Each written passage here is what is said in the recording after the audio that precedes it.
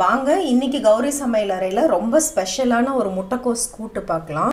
முட்டைக்கோஸ் கூட்டே பிடிக்காதவங்க கூட இந்த மெத்தட்ல செஞ்சீங்கன்னா ரொம்ப லைக் பண்ணி சாப்பிடுவாங்க.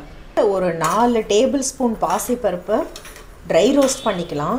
பாசிப்பருப்பு வந்து ட்ரை ரோஸ்ட் பண்ணிட்டு போட்டால் தான் வாசம் நல்லாயிருக்கும், இல்லைன்னா ஒரு பருப்பு பச்சை வாசம் அடிக்குது.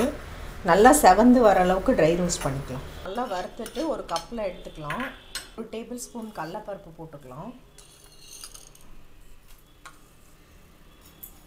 இது ரெண்டையும் நல்லா கழுவிட்டு ஒரு அரை மணி நேரம் ஊற வச்சிடலாம். பருப்பு ஒரு அரை மணி நேரம் ஊறினதுக்கப்புறம் குக்கரில் 1 டம்ளர் தண்ணி கொஞ்சம் மஞ்சள் பொடி போட்டு இது ஒரு 2-3 சத்தத்துக்கு வேக வச்சுக்கலாம். முட்டைக்கோஸ் வந்து ஒரு 200 கிராம் வர அளவுக்கு ஒரு கப் நிறைய கட் பண்ணி வச்சுருக்கேன். ஒரு சின்ன தக்காளி, இதுக்கு ஸ்பெஷலாக டேஸ்ட் தரத்துக்கு ஒரு 7-8 சின்ன வெங்காயத்தை பொடியாக கட் பண்ணியிருக்கேன். ஒரு 2-3 பல் பூண்டு பொடியாக கட் பண்ணியிருக்கேன். கருவேப்பிலை, கொத்தமல்லி. அரைக்கிறதுக்கு ஒரு 2 டேபிள் ஸ்பூன் தேங்காயில் 1 ஸ்பூன் சீரகம் போட்டிருக்கேன். கூட ஒரு பச்சை மிளகா, 2 வரமிளகா, எடுத்து வச்ச கருவேப்பிலையில் கொஞ்சம், கொத்தமல்லியில் கொஞ்சம், இது கொஞ்சம் தண்ணி ஊற்றி பேஸ்ட்டாக அரைச்சிக்கலாம். பருப்பு நல்லா வெந்திருக்கு. பாசிப்பருப்பு நல்லா மசிஞ்சு போயிடும். கடலப்பருப்பு வந்து வெந்திருக்கும், ஆனால் அங்கங்கே கடிப்படும். அதுக்காக தான் கடலப்பருப்பு ஆட் பண்ணுறது. உங்களுக்கு பிடிக்கும்னா கடலப்பருப்பு இன்னும் கொஞ்சம் அதிகமாக 2 ஸ்பூன் அளவு கூட ஆட் பண்ணிக்கலாம். இப்போ இதிலே கொஞ்சம் தண்ணி இருக்குது, இதில் இந்த முட்டைக்கோஸ் ஆட் பண்ணுறேன். இந்த தக்காளி, சின்ன சைஸ் தக்காளி ஒன்று ஆட் பண்ணுறேன். ஒரு 3/4 டீஸ்பூன் சாம்பார் தூள். மிளகாய் அரைச்சி விட்டாலும் கொஞ்சமாக சாம்பார் தூள் போட்டு தக்காளி போட்டு செய்யும்போது இந்த கூட்டு வந்து நல்ல ஒரு டேஸ்ட்டாக இருக்குது. முட்டைக்கோஸ் சீக்கிரமாகவே வெந்துடும். இதை மூடி வச்சு ஒரே ஒரு விசில் விட்டுட்டு அதுக்கப்புறம் கொஞ்ச நேரம் கழித்து ஸ்டீம் எடுத்து விட்டுடலாம். இப்போ இது ஒரு விசில் வந்துருச்சு, போதும். இதை இறக்கி வச்சிடலாம். இந்த பக்கம் ஒரு பேன் வச்சுக்கலாம். இதில் ஒரு 2 ஸ்பூன் எண்ணெய் வச்சுருக்கேன். இதில் கடுகு, பெருங்காயம் தாளிச்சுக்கலாம். 1 ஸ்பூன் கடுகு ஆட் பண்ணுறேன். கூட்டுலேயே பருப்பு ஆட் பண்ணுறதுனால தாளிக்கிறதுக்கு கடலைப்பருப்பு, உளுத்தம் பருப்புலாம் தேவையில்லை. பெருங்காயம், கருவேப்பிலை, பொடியாக கட் பண்ண சின்ன வெங்காயமும் பூண்டும்.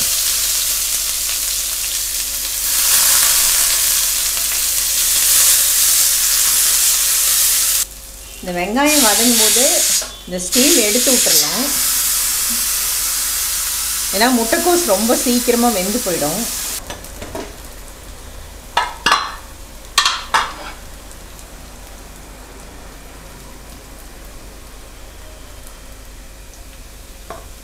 இப்போ இந்த வெங்காயமும் பூண்டும் நல்லா கிறிஸ்பியாக வதங்கிடணும்.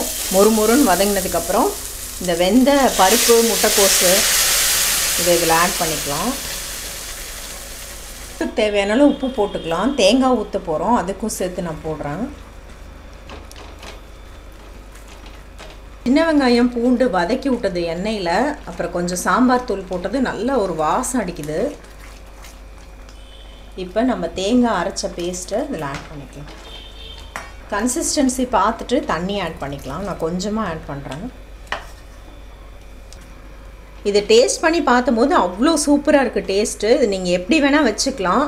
நீங்கள் சாதத்தோடு பிசைஞ்சு சாப்பிட்றீங்க, சப்பாத்தி, கோதுமை தோசைக்கெலாம் தொட்டுக்கிறீங்கன்னா இந்த மாதிரி லிக்விடாக வச்சுக்கலாம். கொஞ்சம் இல்லை காய் மாதிரி பொரியல் மாதிரி வேணுன்னா கொஞ்சம் கெட்டியாக வச்சுக்கலாம். நீங்கள் இந்தளவுக்கு ஒரு கொதி வந்தால் போதும். இப்போ கொத்தமல்லி ஆட் பண்ணிக்கலாம்.